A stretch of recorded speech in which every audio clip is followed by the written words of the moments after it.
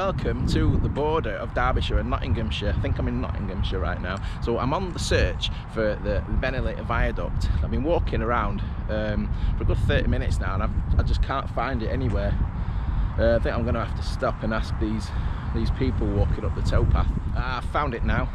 It's just behind me there. It was just hiding behind a tree when I was walking down, so I didn't see it at first.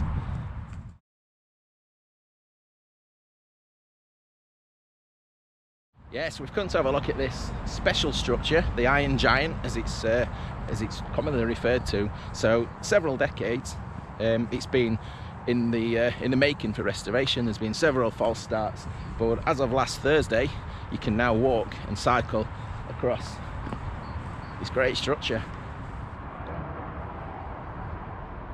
So just a few facts before we crack on and get on top of the viaduct. So it was built in 1877. It was part of the Great Northern Railway. Now it was axed, I think it was part of the Beeching cuts in the 1960s, 1968, and it's just kind of sat there dilapidated and unloved for all of that time until now. So I've jumped on the Erewash Canal from Ilkeston. I'm just walking up, and we're at the only been walking what, less than 10 minutes. I'm already at the viaduct. So I'm on the Derbyshire side now. This is the western side of the viaduct. So nice little path, new path that's been created. So let's go up and have a look.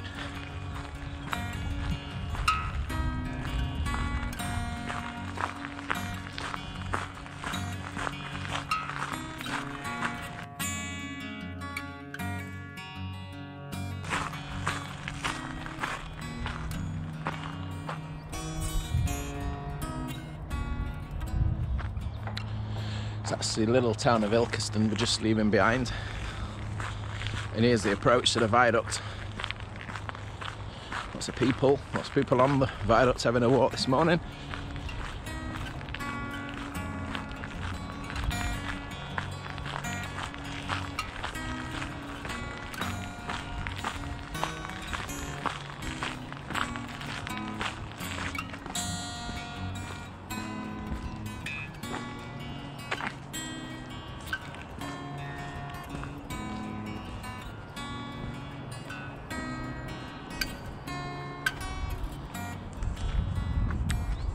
The Erewash Valley line runs between Nottingham, Chesterfield, Sheffield.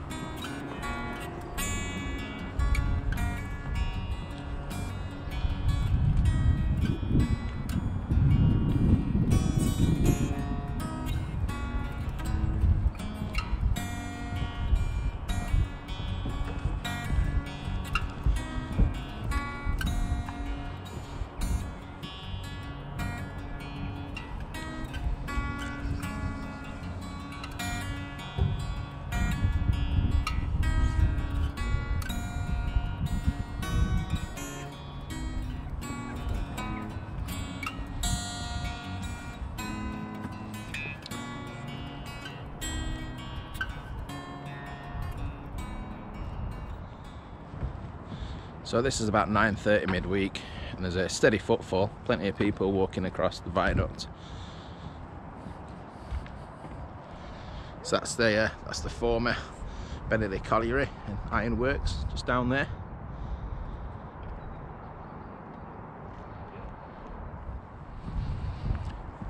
I first saw this on that TV programme of Tin Dons. I think it's the architecture that railways built, I think it's called. So yeah, don't really know this area very well, to be honest. Don't have reason to come this side of Nottingham. Been to IKEA a few times, But strangely enough, when I did my family tree a couple of years ago, all my dad's family were from Eastwood, Kimberley, Ilkeston, so I have got quite strong roots from this area, which is quite ironic.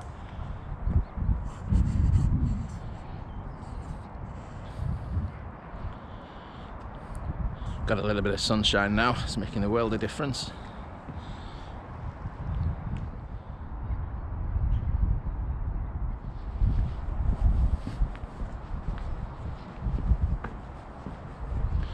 So we'll be crossing over into Nottinghamshire now.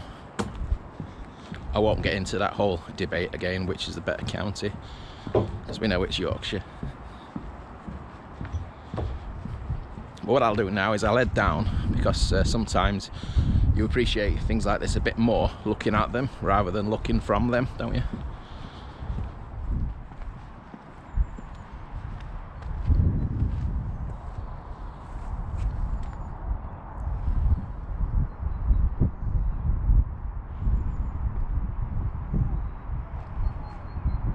To admit they're not the most scenic views from up there, but it's pretty spectacular just to be that high above the land. You can literally see for miles.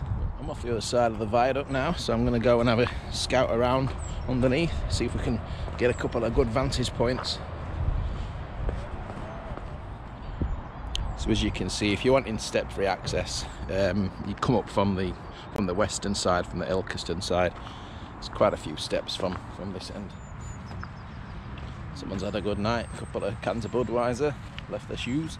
So I was looking at ways to get here where I live. You might know I live out on the Robin Hood line. I like to go places by train if I can.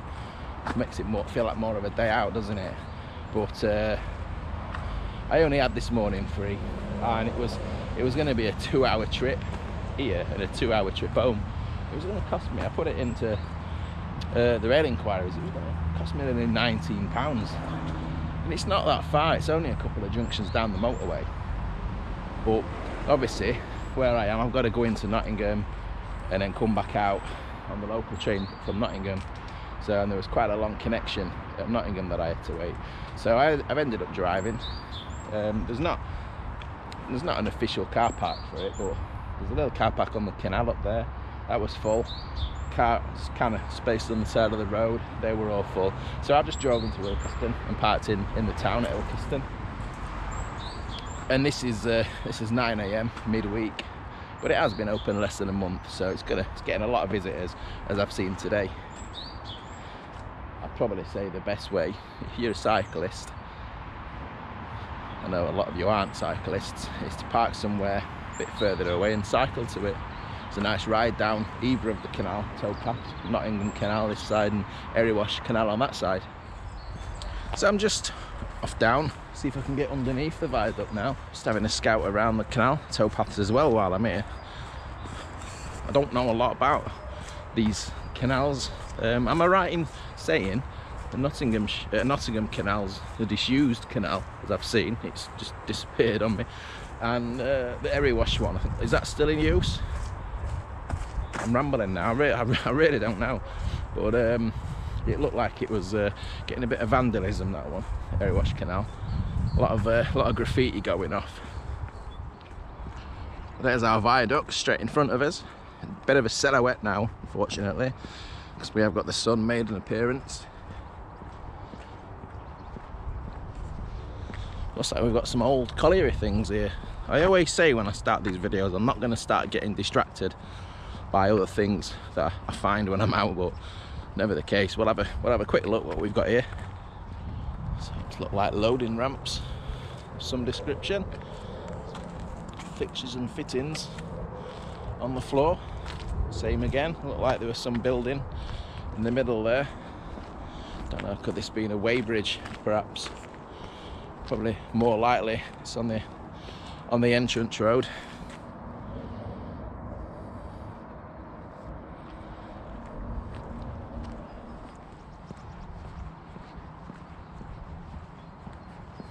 I know it's not ideal filming into the sun, but doesn't that make a nice silhouette?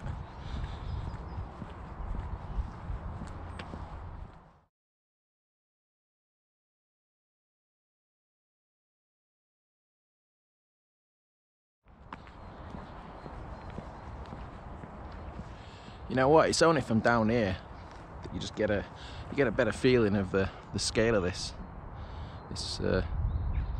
iron giant, as it's known. And it's not the highest viaduct, you could say that, but it's certainly got some length on that, hasn't it? Let's have a closer look at these. So it's built on swampland, I understand.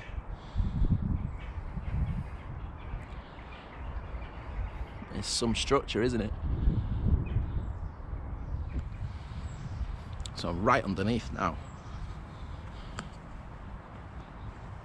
Lots of interesting graffiti.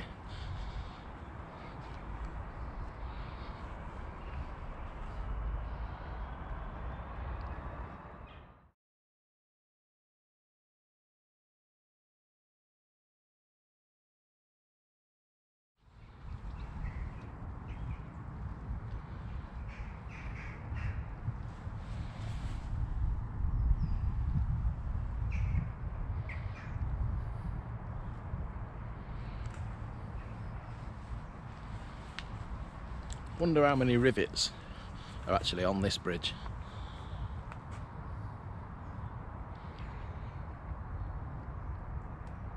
So I was reading the thing that actually saved it from demolition. There was, I know it was explored, was just the cost of pulling it down. They couldn't, because of the structure, they couldn't just cut it with, I don't know, I'm not a welder or a demolition, but oxyacetylene torches, is it? They used to break things like this up. But when they've investigated that, they found that they'd actually have to take it down rivet by rivet, which is, I don't know, I don't even care to have a guess how many rivets there are on this bridge, but that's the reason why it's still standing to this day. And it's never going to be a railway again. You can see either side, it's the land's just been reclaimed, it's housing estates. It's never going to be put back into a railway use, but it's good that it's actually now some kind of, I suppose you could say, a tourist attraction.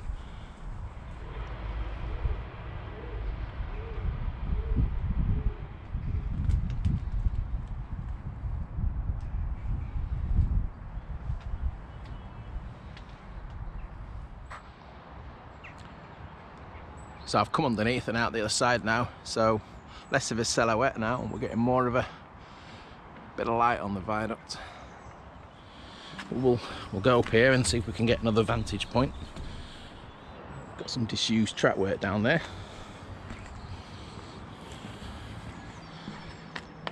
Presume that was sidings for the colliery ironworks at one time, all the way across.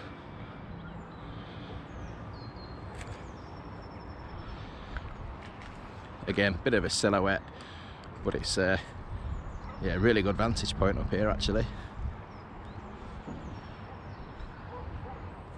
Get a bit of a closer look at those the brick structures at the end.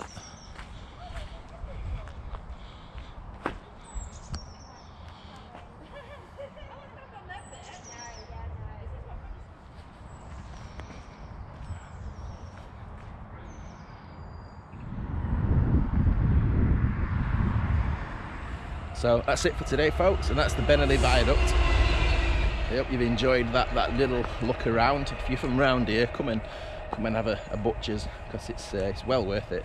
It's a lot better in person than what you see on photographs. So testament to the perseverance of those people, those groups, the Friends of Bennerley Viaduct, who have persevered for decades to get to where they are today and get it so people can enjoy walking or cycling across the viaduct. So as always, thanks for watching, take care, and I'll see you again soon on another video.